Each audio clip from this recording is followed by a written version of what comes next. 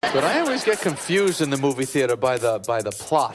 It's embarrassing. This is an embarrassing thing to have to admit, but I'm the one that you see in the parking lot after the movie talking with his friends going, oh, you mean that was the same guy from the beginning?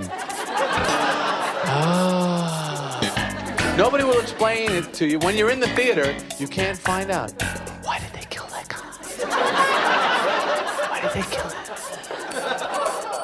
Who was that guy? What was that guy? I thought he was with them. Wasn't he with them? Why would they kill him if he was with them? Oh, he wasn't really with them. I thought he was with them. It's a good thing they killed him.